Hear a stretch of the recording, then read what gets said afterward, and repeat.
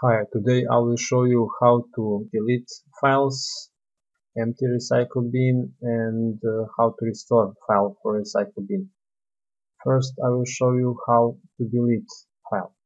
For example, I have one of my pictures that I want to delete. First, we need to do is right mouse click on image or any other file which we want to delete, and left mouse click delete.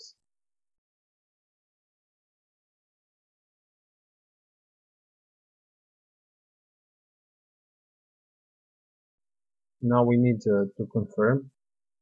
Click yes, and this file is deleted from our hard drive. Now we can see on our desktop recycle bin icon with deleted file in it, and right click and click to explore.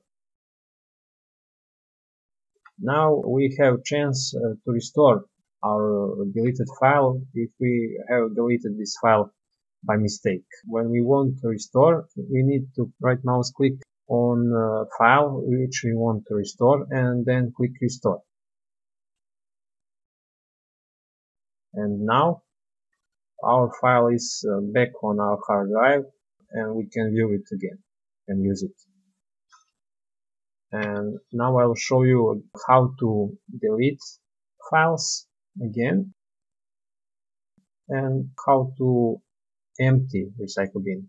Now is file again inside the recycle bin, and right mouse click on recycle bin, and if we want to empty recycle bin, just click one time on empty recycle bin and confirm again yes, and file is deleted from recycle bin.